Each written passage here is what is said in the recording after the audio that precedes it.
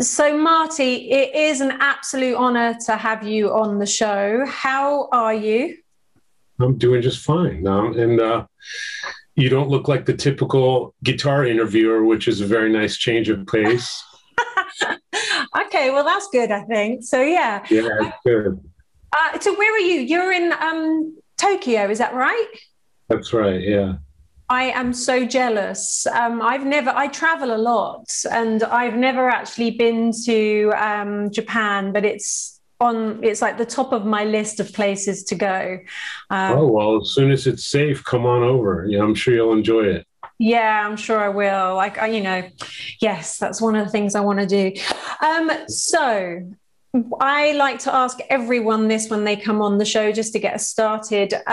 So why guitar for you? I just thought it was the coolest one of all. I just wanted to play rock music, and I thought it was the most accessible of the instruments, um, and probably the easiest to pick up. And it's not like a drum set where you got to lug things around and you have to be a architect to figure out how to bolt things together and screw things together. And that was never my forte. So guitar looked like the obvious choice of all the band instruments. And so how old were you when you started? I was about 13, maybe 14, somewhere in there. Okay, that seems to be the sort of sweet spot, doesn't it? I guess because it's the age where you can become quite obsessive and just like focus. It can become your life at that age, I guess. Well, I think that's the age where you make big changes. You know what I mean? You sort of become an adult, but you're still a kid. And all of the good things, you're finally about to experience all the good things in life. And the things that happen are kind of magnified at that age. So when you see your first couple of concerts, it's just like, oh my God, Yeah. it's just so impressive. And you kind of make rash decisions, and as soon as you see that first concert, at least in my case, I'm like, the very next day, I'm like, that's what I'm doing. Forget everything that I had planned before this, which was nothing much, but forget everything. I'm doing that. I'm doing what those guys are doing. So what was that concert? It was Kiss. Ah, okay. I interviewed Paul Stanley yesterday. Nice. Very Yeah, nice. yeah. Yeah. So what was it about Kiss that kind of really resonated with you? Well, at that time, I was really, really into sports. Any kind of sports, American football, baseball, basketball, hockey. I played it, and of course, I sucked really bad. I didn't suck as bad as I looked like I sucked, though. I will give myself a little bit of pride. I looked like I was really, really going to be bad, but it was actually like kind of decent, considering that I was like this skinny, scrawny little kid, short, nothing athletic, but I wasn't horrible. Okay. But there was no way I was going to ever make anything out of myself in sports as much as I loved it. I was like the guy who knew all the stats, of all the other players, and so, what are you going to do? Collect baseball cards forever? And so I just liked athletic stuff, running around, jumping around. When I saw Kiss, it's like these guys are doing sports, but with music and loud bombs going off and loud music and guitars and jumping around and people are going crazy and like pretty girls everywhere and just everybody's having fun. And like, what an amazing thing for a 13-year-old to see. And I'm like, this is as close as I'm going to get to doing any kind of sports. And I think I can do what those guys are doing. Yeah. I can't do what the football players are doing because I get killed. But I saw what Kiss was doing. And I'm like, that doesn't look like too far of a stretch from what I could probably do. Okay. And so was it like literally you went home, bought a guitar and then dedicated the rest of your childhood to it? And The next day, I got a guitar right away and started playing in bands right away, even though I could barely play. I started a band and we played a next door neighbor's party and and made up our little set list and learned a bunch of songs and basically did what you have to do in any band, even though we were just little kids and we could barely play, but it's the same process. Yeah. So I was very lucky that I got into that process at the very beginning. It wasn't a lot of practicing in my bedroom and, okay, now I'm good enough to play. It was like, no, I don't care. I have a guitar. It makes a sound. Let's start a band and let's go. So that I was very lucky to start off that way, because I didn't have any like preconceived notion of how good you needed to be. A lot of people get shy, you know what I mean? They think, oh, I'm not good enough to be in a band. I'm not ready yet, you know, and you don't really have to be all that ready, you know, to do little things, you know, to play in front of your friends or play in front of your family or all that. So I was lucky to get a good start early. Yeah, it's funny that, because when I was a kid, I learned how to play the saxophone, and I was exactly like that. I wouldn't play in front of anyone. I literally played in my bedroom, learning, like classically trained. I only got up to like grade 3 or 4 or something. But yeah, I just couldn't get out of the bedroom. And then that was kind of it for me after, you know, when I got a bit older and was doing other things, I just dropped it. But I've decided with the guitar, I want to try and just get out and just play it. Like you say, it's kind of, and I guess it's because you were into punk rock, and that is the punk rock attitude, isn't it? It's like, right, I can do 2 chords, screw it, I'm out there and I can do it. Exactly. What was it about guitar that made you say, I want to do guitar? I've always loved guitar. Like, I love classic rock. And for me, it's always been the guitar. It's just always shone. And I've always been attracted to it and just the sound of it. And I just even love the look of it. Like, I think guitars look beautiful. They're work, you know, they're a work of art. You could hang them on the wall, and even if you didn't play, you know, you can. I just love it. So yeah. So I guess that was it. It's always been kind of a secret little thing that I've wanted to do. I have a lot of friends that are guitarists, so I think it was always I was always destined to go down that path. But yeah, so now I'm here. Now I'm going to try and make it sing. It's an inspiring story. I mean, I love it. I love it to see when people have that kind of excitement about something like that, you know what I mean? And then you wind up doing it, you know? Yeah. And I think I'm like you, how you say you were with sport, like trying to know all the details of all the players and everything like that. I've been like that. So I've been reading lots of books about the history of Leo Fender and Les Paul. And so, yeah, I'm a nerd. So... That's funny, because I was exactly that way with sports. But then when it came to guitar and music, that went completely out the window. Yeah. I don't know anything about the history of guitar. I don't know the names of the parts of the instrument. I can barely change string. Actually, my tech just taught me how to change strings on a lock guitar. I've been playing guitar a few years. I don't know a lot of that stuff. When it came to sports, I was that exact nerd. I loved it. Now, he's got a 270 average. Last year, he pitched 3 no-hitters and all this kind of stuff. I was all into that. But with guitar, I just got into making music, and all of that other stuff just kind of, I left that to the other people, and who are so much more knowledgeable than I am. But, you know, everybody's got a little bit of that nerd in them somewhere, you know? Yeah. I think we're all glad that you didn't go down that route and that you just focused on the playing, because you create beautiful music. So that's what it's about, isn't it, really? Right. Well, I think so. And it's funny because, you know, I've always enjoyed your music, but I've never really looked at how you play, because I've just been listening to it. So since I've been on this journey, I've been watching your hands and stuff like that. And I've been doing it with a lot of guitarists. And one thing that I just instantly it just shone out to me when you were playing was the way you pick. I've never seen anything like it.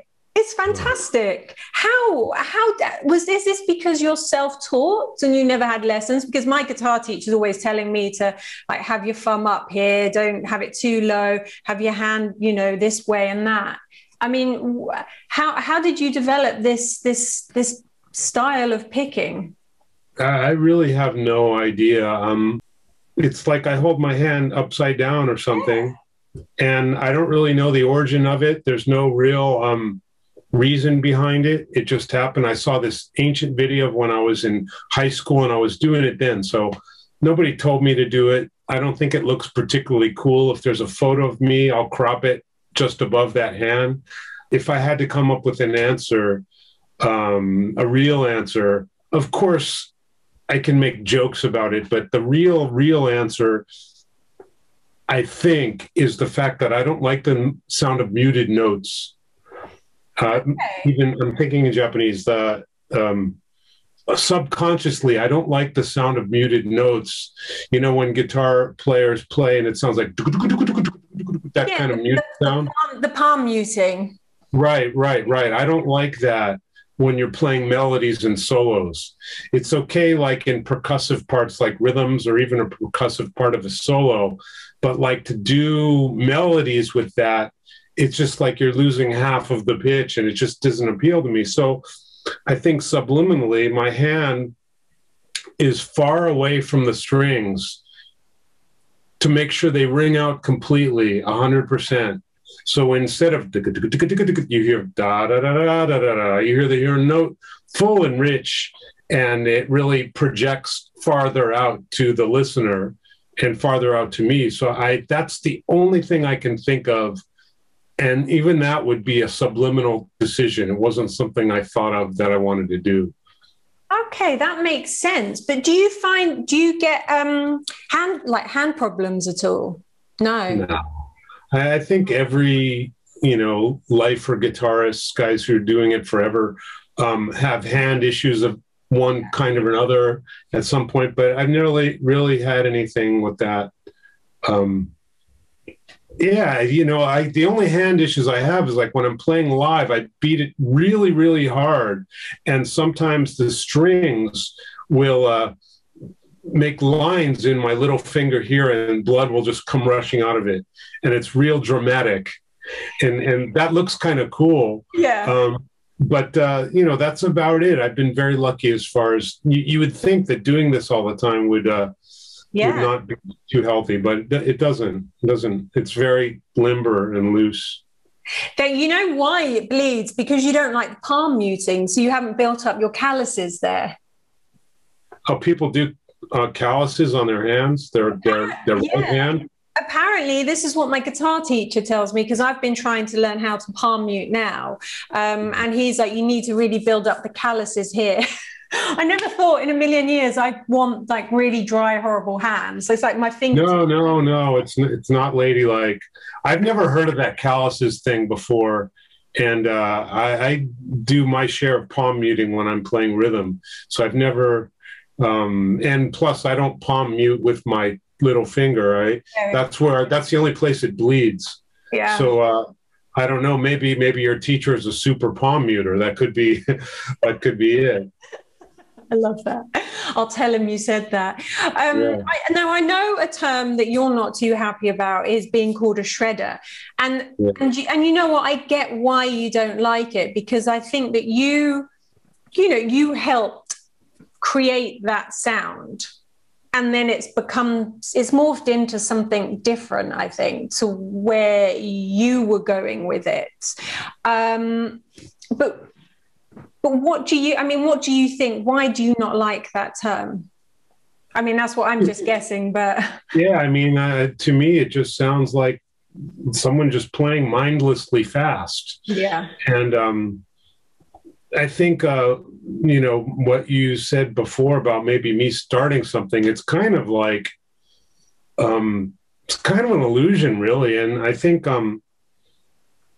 what I played like in the really early part of my career and even now, sometimes things sound really fast because the choice of notes is so unusual that the notes go by and they make different clicks in your head when it's registering in your ears. Does this make sense? If you play like a succession of notes that people are used to hearing, you have to really play it fast, like 200 beats per minute for it to sound fast. Like if you just play a scale up and down, it's going to sound fast. But if you do unusual groups of notes and unusual subdivisions of notes and unusual melody note choices, it can be not even that fast at all. And it'll just sound fast because so many things are going by that you're not used to. You're not accustomed to hearing these sequences of notes.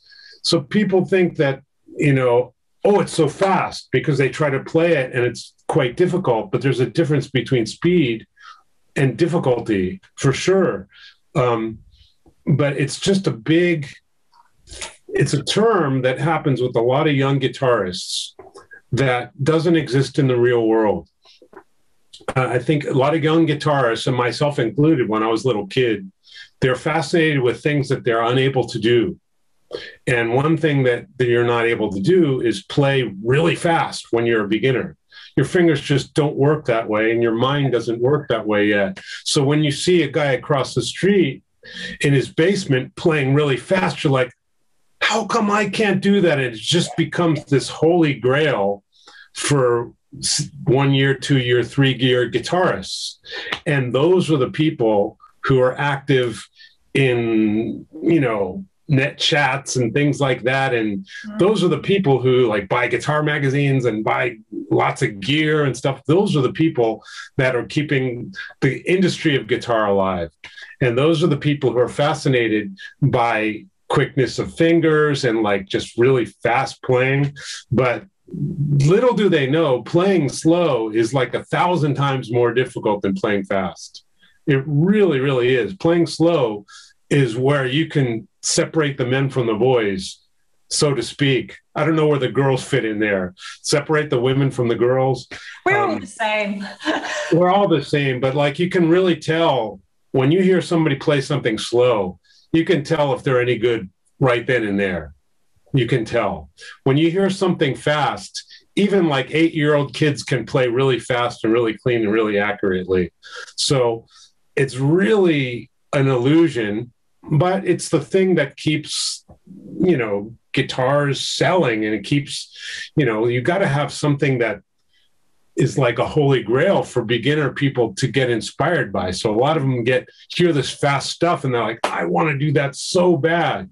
Okay, now you've done it. You've practiced for a couple of years. You've done it. Now what? Yeah. So I kind of don't like being lumped into that because there's a lot of people out there who just play really, really fast all the time. And to me, it just sounds like noise. And it's just really, playing fast was interesting when I just picked up the instrument, but it certainly lost its interest quite quickly after you're able to do it. Then when it became interesting and playing interesting things on the instrument, creating interesting music, and it has really nothing to do with speed, whether it be slow, medium, fast, or anything in between, because music is of all tempos. Every tempo is in music, every single tempo. So, but again, that term is just something I don't like to be lumped into. But at the same time, if you love shredding and you think I'm a shredder and you love my music, we're bros. I still love you. It's all good. It's all terminology. It doesn't matter. The only thing that matters is if you like the music or not. So you can call me anything as long as you like the music. And even if you don't like the music, it is what it is. I think you're right. I think you, in a way, if you want to be a great guitarist, you need to say everything you want to say just with that one note. And then you separate the men from the boys type thing. I think that was B.B. King, wasn't it? It was like an economy of notes. He didn't play too much. He just said what he needed to say with a few. I think anyone who's been around for a long time making music should be able to do that quite easily, because it's like a singer. You have one word to sing, you sing that one word, and it's beautiful. Yeah. And same thing goes with any instrument, not just guitar.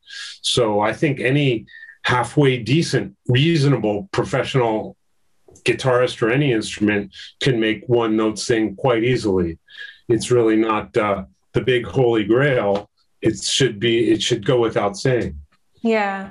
So those records that you did with Cacophony, what when you look back at those records and the sound that you created on those, what do you think of them now?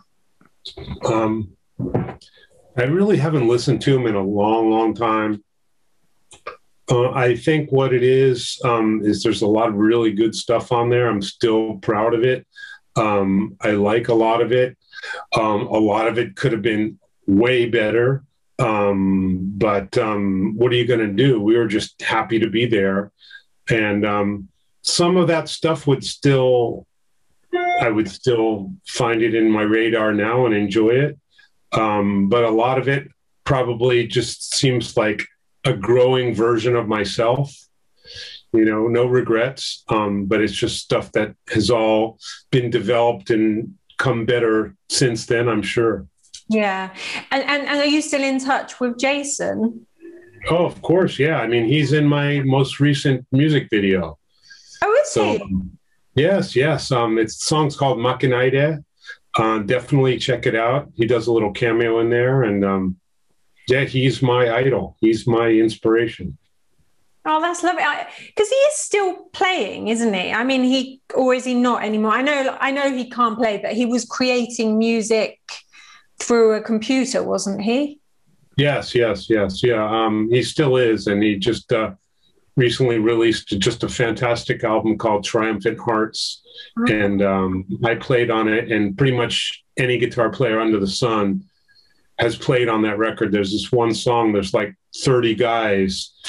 Probably a lot of them have been to your channel playing on this one song. So definitely go and check it out after you're finished with this. I will, definitely. And that song that you mentioned, that's off Tokyo Jukebox 3. Yes. There's a part, and you can tell me this, there's a part in there that sounds, I think you get the guitar to kind of sound like a piano.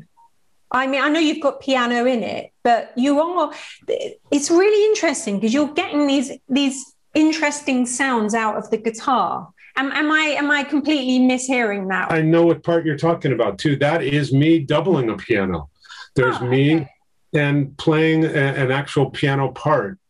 And so somebody played the piano part, and I played the guitar part, and we're playing in complete unison. Okay. And that's something I also did I've done it on a couple of my albums before. It's just a very unique coupling of instruments. Especially for unison lines. If you play the same line on guitar as piano, it's going to really have, thinking in Japanese again, persistent. It really, I'm so forgetting English. It's just not even funny. When you play a guitar line along with a piano line, it kind of forces its way into your ear more than just a piano line or just a guitar line. Oh, because it's like a unison. So the melody is the same melody that you're trying to get people to hear, but it's just got different frequencies in it than just a guitar or just a piano. So I've done it a couple times on my records, and it really brings out a certain thing. Yeah, I would recommend trying it. Yeah, I thought that's what I heard, and I was like, oh, this sounds really interesting. So are you one of those musicians that you'll hear a sound, whether it be in a street or someone doing, I don't know, cutting something, and you'll be like, oh, how can I recreate that on my guitar? All the time. Not necessarily the sound, but often you'll hear unique rhythms in day-to-day life. And if you walk by a train station, you'll hear a unique rhythm, and you'll just hear unique random things that, like you said, these spark you into an idea. And, this Tokyo Jukebox 3 is my 14th album or so. So my mind is constantly set on trying to think of new things to do. So when something pops in there, I even subliminally take note of it.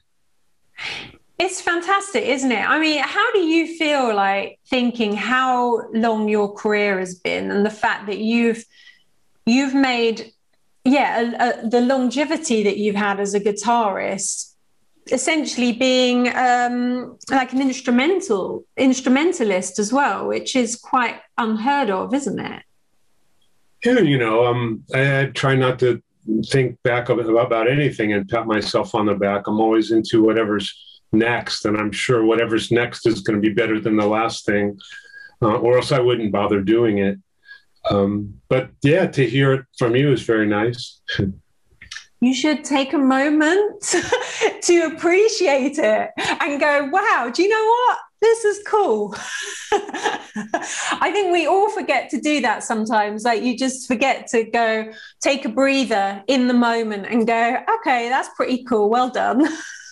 Well, I do that. When I do that when I'm mastering a record. Because when I'm making a record, I'm so into it that I really am just dead focused on everything. And it's really all encompassing. And it's just a lot of really long work. And so when I'm finally 100% sure that I like every single second of it, then I give it one nice play and listen to it as if it were someone else's music. And really, like you said, just stop and say, this is really cool. This is really cool. I'm really glad I did this. And, for one song, it's about 4 minutes of that feeling. And then, okay, let's move on to something else.